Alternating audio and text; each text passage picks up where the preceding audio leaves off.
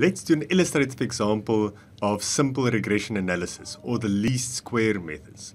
So the least square method is the most reliable method of cost estimation.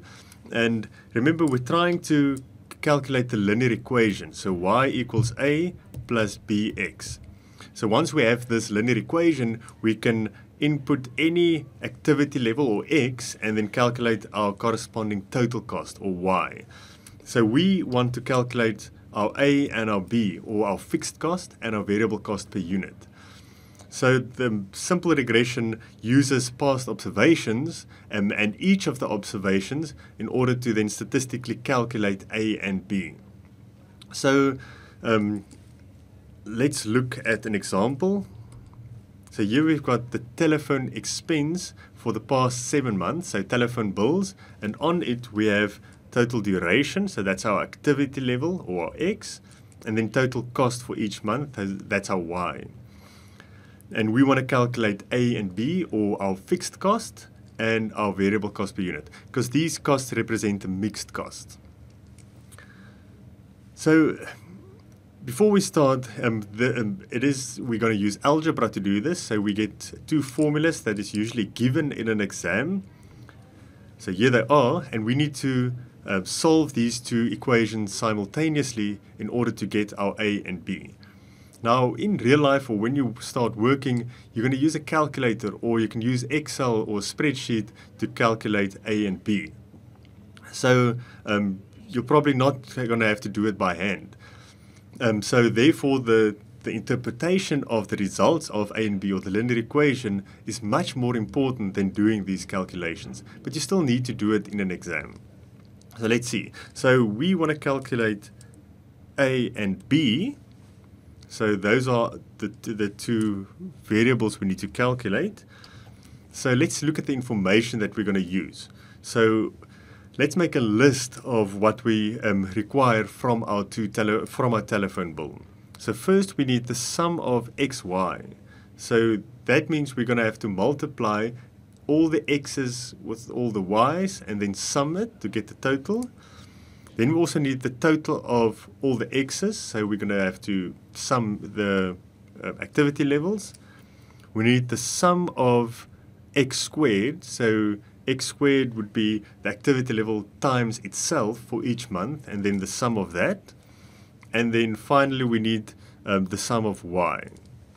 So there we have the sum of x again. So there's basically four things: the sum of xy, the sum of x, the sum of x squared, and then the sum of y. And then there's this an, or n, that's just the number of observations, which in our example is 7. There's 7 months. Okay, now let's see if we can find this information from our telephone bill. So here I've already done that. So our first column would be just all our activity levels for each month. So the sum of x. So this sign here basically means sum, or total. Next column we have our y's, or our costs. So the sum of all our costs. So that's the sum of y. Then we multiply each x times each y to get the xy, and then we can sum that, the total. And then finally x squared, which would be the activity level times itself, and we can sum all of that, so that's the sum of x squared. So now we have all four values here at the bottom that we need to solve our two equations simultaneously.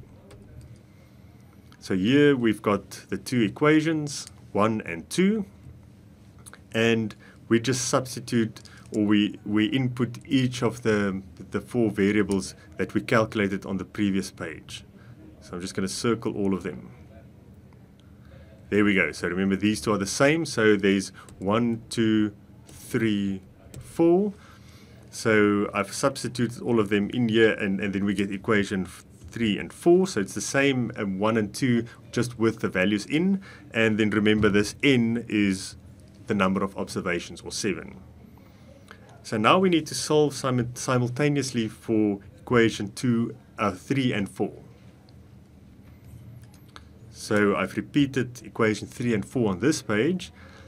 And now how do we solve these two simultaneously? So what we want to get to is to calculate B or A, so we need to eliminate one of those two. And the way we do that is to find the smallest common denominator for one of them, which will effectively eliminate that variable and leave the other one to solve. So we're going to eliminate A, since A has the smallest values before it. So we'll have smaller numbers to work with. So equation 3 will multiply by 7 on both sides of the equal sign. Remember, if you multiply by the same value on either side of the equal sign, the formula does not change. You don't change it mathematically. So that's what we did to get to equation 5. And then we'll multiply equation 4 by 4,250 from there on both sides of the equal sign. So again, we don't change the formula. The numbers do get bigger, but by multiplying on both sides of the equal sign, we don't change the formula. So this becomes equation 6 then. And now we can subtract equation 6 from equation 5, and that will effectively eliminate A. So you can see there. So let's just start from the beginning. So 42.87 million minus 42.6 million will leave 248,340. And then 29,750A minus itself will eliminate that value. So A disappears. And then finally 18.19 million less 18 million gives us 131,200B. And now we can solve B, and that is our variable cost per unit. So once we have one of the two variables, A or B, we can calculate the other one. So we have B, which equals 1.89. Now we can substitute that into any of these two calculations and solve for A. So I'm going to use the smallest one. It's going to be easier to work with.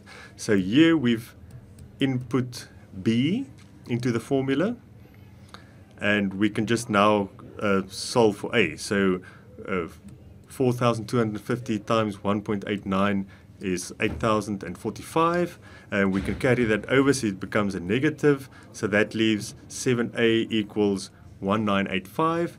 We can divide by 7 on both sides, which will leave us with A equals 284.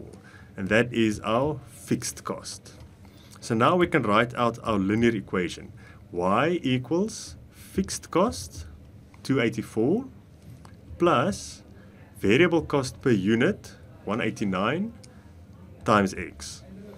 So now we can use this linear equation to forecast any total cost for a future month if we know what the activity level is going to be. So this is simple regression analysis, or the least squares method, and that is the most reliable method of cost estimation, since we use all the observations from the past, not just the highest and the lowest, and the line is then drawn statistically through all the points so that the errors above and below the line all cancel out. So it's the shortest total distances overall. So this line is the line of best fit.